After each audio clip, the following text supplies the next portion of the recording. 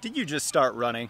If so, congratulations. I'm so excited to welcome you to the sport of running. It's incredibly rewarding. It's one of the best decisions that I ever made in my life, was to try out for my high school's cross-country team and stick with the sport of running for years and years and years. Here I am, more than 20 years in. But if you have just started, there's probably a good chance that you are doing couch to 5K. And if that's the case, I want to give you some tips to survive couch to 5K, because I don't think it's a very thorough training program, but a lot of runners use it to get started. And so if that's you, then these are some tips to make it through couch to 5K successfully. And the first piece of advice I have is to remember that couch to 5K, the training plan, and any training plan is simply a roadmap to help get you where you want to go. You do not have to actually hit every single prescribed run, mileage distance, or length of your run that you go on with couch to 5K. If you need to run a little bit less, totally fine. Listen to your body, don't rush things, and really make sure that you're ready for whatever couch to 5K is prescribing. Next, I want you to not just be a runner. In fact, I tell my athletes that they are athletes that specialize in running. And so if you're just getting started, if you don't have a big background in other sports, I want you to also do some strength training. Let's at least 3 or 4 times a week do some runner-specific core and strength work. And I'll have some examples of some really good routines for beginner runners under this video. But what this does is really give you the armor to protect yourself against injuries. And while it's a very exciting time for you to start running, it's also a very risky time for you to start running. Your risk of injury is fairly high.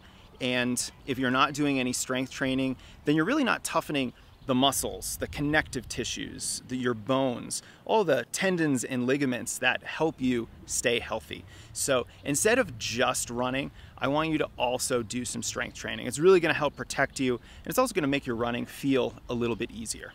The last tip I have for folks just getting started with running who are doing some training, they're finally getting some runs in. Whatever pace expectations you might have, I want you to throw those out the window. Now is not the time to be worrying about your performance. Now is the time to be worrying about consistency and just getting in some running, developing a good habit of running, and developing that routine. Get into a nice rhythm of running regularly. And the pace, the performance, your speed, all those things that are sexy and that runners really want to focus on, like cool workouts and fast 5K races and all that, that will come.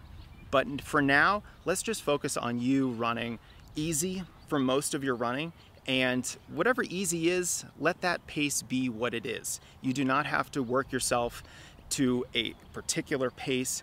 Instead, listen to your body, and whatever an easy effort works out to be, then that's probably a pace that's appropriate for you.